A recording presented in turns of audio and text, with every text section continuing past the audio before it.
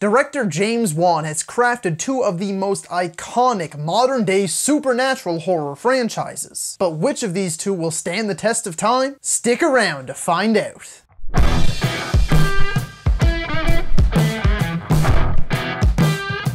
Hello ladies and gentlemen and movie lovers of all kind, and welcome to another Cinema Showdown. As always, I am your host, Brett Murphy, so without further ado, let's hop right into things.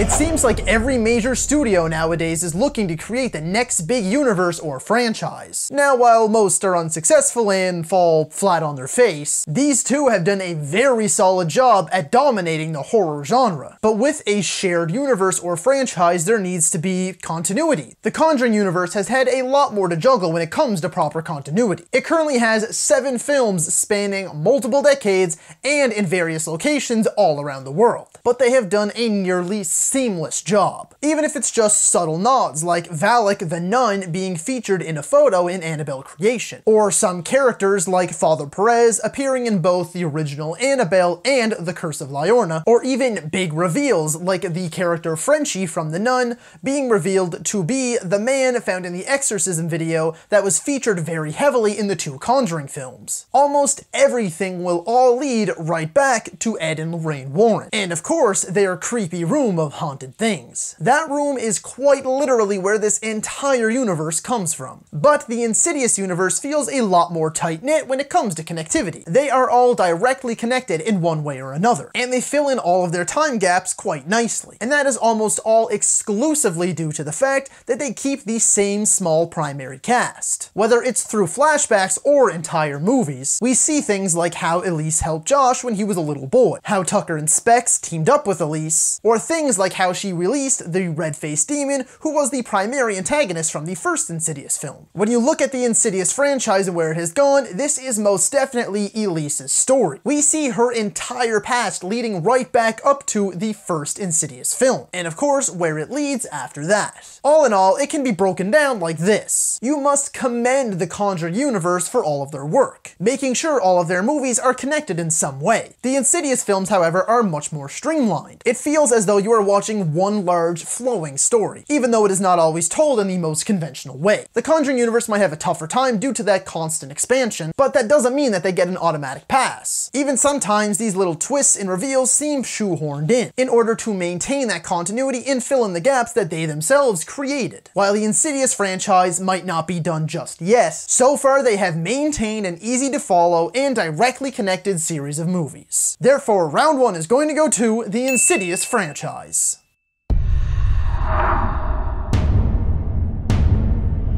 Again, the Conjuring Universe's extra few flicks give them a few more monsters to work with, especially when it comes to movies like Annabelle Comes Home, which feels like it was strictly made so it could set up more spin-offs. But is it always the more the merrier? The notable ghouls, goblins, and demons from the Conjuring Universe are of course the haunted doll Annabelle, the nun Valak, Llorona, the Crooked Man, and newcomers like the Ferryman, the Bride, and the Werewolf Demon. Some of the biggest heavy hitters in horror today. The Insidious franchise takes a much more whimsical approach when it comes to their monsters, making them vastly different from their Conjuring Universe counterparts. They have just simply not had anywhere near the same cultural impact that the Conjuring Universe monsters have. I mean, most of their monsters don't even have real definitive names. Despite the Conjuring Universe's downfalls, they have certainly done one thing right, and that is give us unforgettable monsters. Round 2 is going to go to the Conjuring Universe.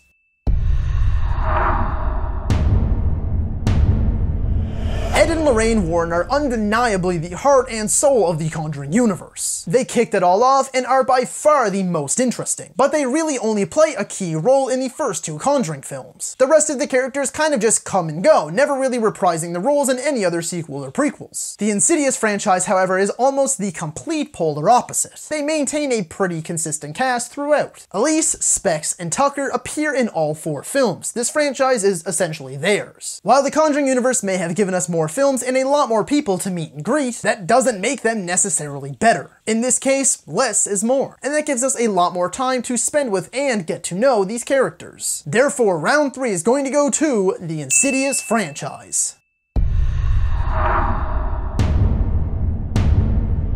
I will start by saying that I know that everyone has their own individual scareometer. Some people are scared of just about everything, and others it takes quite a lot to unnerve them. The Conjuring Universe has conjured up a total of 7 flicks in its universe so far, and only about 3, well actually probably like 2.5, have actually been moderately scary. Those being the first Conjuring, Annabelle Creation, and a little bit of The Conjuring 2. The rest are just jump scare fests, which are the complete opposite of scary, people. You have to realize, jump scares aren't scary. And these movies really still haven't seemed to recognize that yet. As for the Insidious franchise, they're doing just about as well. The first film was actually one of my main introductions into the horror genre and is by far the best in the franchise. The second I find to be more of a mystery thriller rather than a full-blown horror. The third one definitely has its moments, and that mostly comes from the fact that the main character Quinn is trapped into her wheelchair almost the entire time. The Conjuring Universe has had more chances to really bring the scares, and they've done just about as well as the Insidious franchise,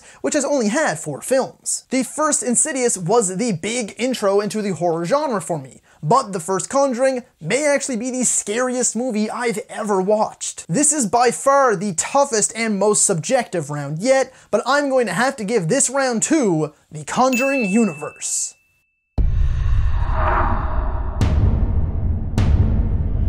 Decades down the road, when the 2010s become what the 80s are to this generation, which of these franchises will stand the test of time? With the iconic characters like Michael Myers, Jason Voorhees, Freddy Krueger, Leatherface, and Chucky, who are very much still a major part of today's pop culture. Which one of these franchises will find that special place in our hearts? The Conjuring Universe once again currently has 7 films under its belt, and at this current moment has The Conjuring 3, The Nun 2, The Crooked Man, and probably many others on the way. And once again, the Insidious franchise currently has 4 movies out and a rumored 5th one on the way. Their movies have all stayed in the same timeline, and they have all fallen under the Insidious title, and have really just avoided spin-offs altogether, which puzzles me due to the fact that some of their demons are very unique. Nevertheless, we can trace all of this back to one man, director James Wan. He must be thrilled and proud to know that 2 of his franchises have defined an entire generation of horror. So many things can go into a round like this that it's very difficult to choose a winner. The Insidious franchise has maintained a better continuity, where so far it has felt like one long flowing story spanning 4 films. But the Conjuring Universe has the name recognition on their side, like Ed and Lorraine Warren, and has crafted much more memorable monsters. It seems like the Insidious hype train has really died down,